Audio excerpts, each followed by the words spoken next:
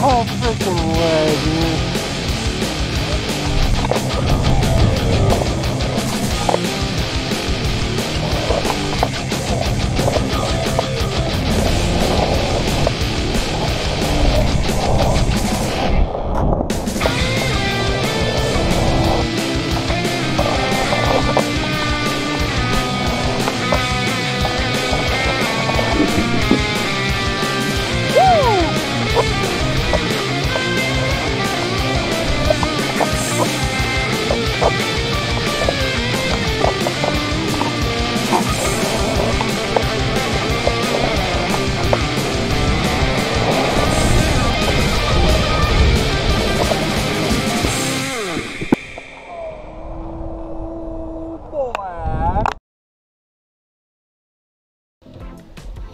What's going on YouTube? So today I'm going to try and do something different, kind of interesting.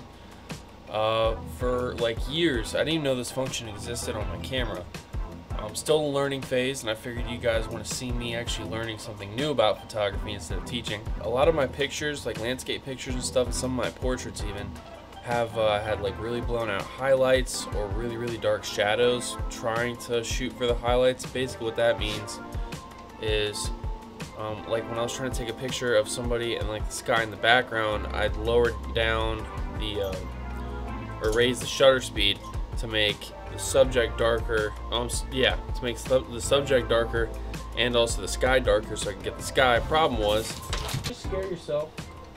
She just scared herself. Hey, I wanted to capture the sky in the background, but then when I go and edit it, my foreground was way too dark. Vice versa, if I took a picture to expose my subject properly, my sky would be completely blown out. It would be just like completely white. I actually just stumbled upon a YouTube video, and I'm gonna go try what they did, and hopefully it works. So I'm gonna take you on this journey with me. It's gonna be fun. Let's do it.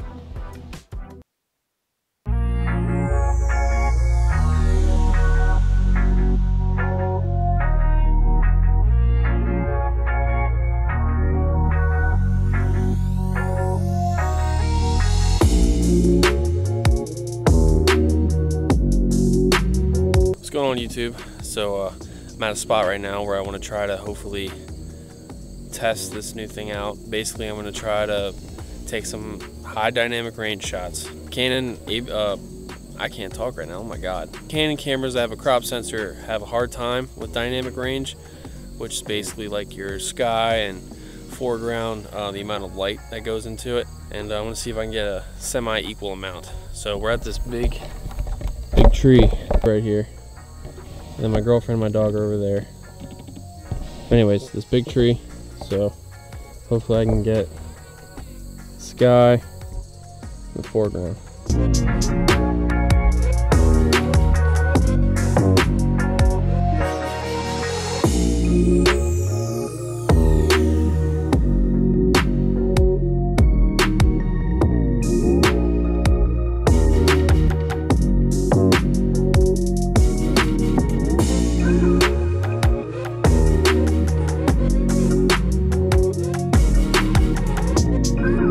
Also, a good reminder when you do stuff like this, you can just use the little hanger on your tripod, put your bag down, give yourself a break.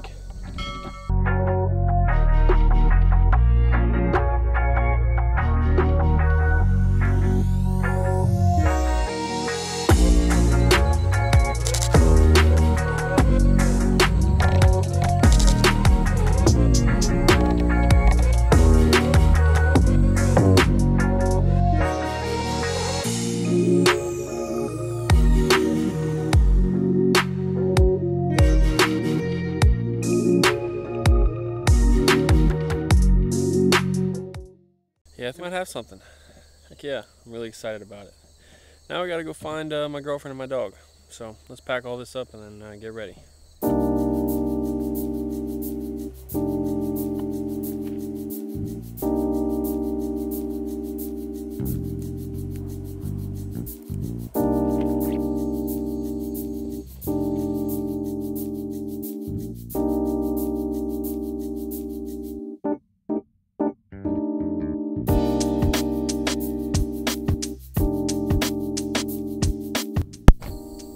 they are. I found them. Look at that. Made a full circle.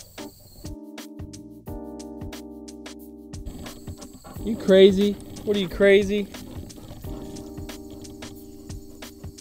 Trash? Maybe they don't have more trash cans. Hey. Mark has them all over.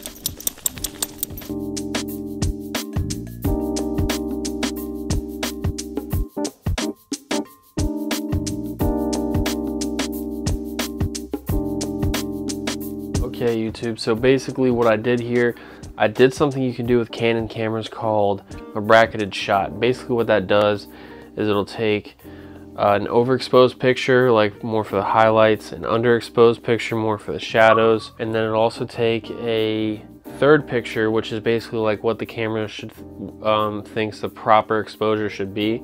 And then what you do is you go into Lightroom or Adobe Lightroom and you merge the three photos together, and it makes one photo that you can edit better versus if you were to just try to take one photo of a particular exposure. So it takes three different exposures, puts them into one, so you have more of a range to come from. And then I also did a new thing that's on the EOS R10. I also did a thing on the Canon EOS R10 which does an HDR shot, which is a high dynamic range shot. What I did not know about that is that it only takes it in JPEG. So I will probably not be using that function as often because I like to edit my photos, and to get more out of the editing process it's better to shoot raw, and HDR doesn't do that, at least to my knowledge. It might, and I just didn't set it up right. Who knows? But a bracketed shot you can do raw. It comes together with raw. So with that being said, the first picture I'm going to show you is the bracketed shot. I like this one a lot better. It came out, it was easier to edit because I had more room to work with. So here's the original, then here's the edited one, and then for the HDR, here is the original, and here's the edited one.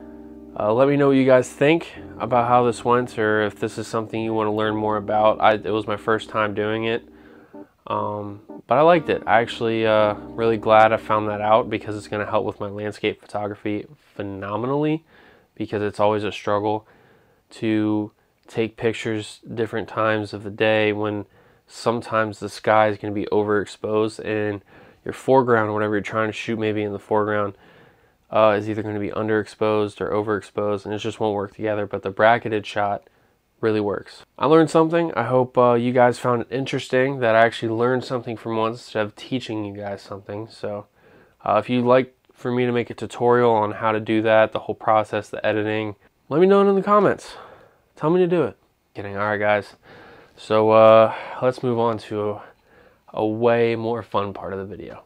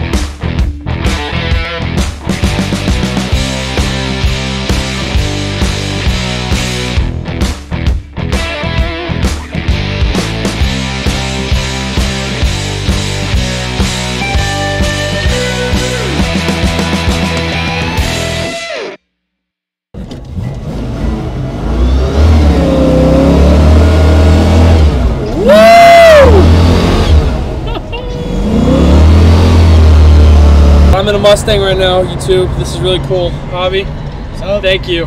No problem. This is the coolest ever. Oh wow, I just... It's so heavy.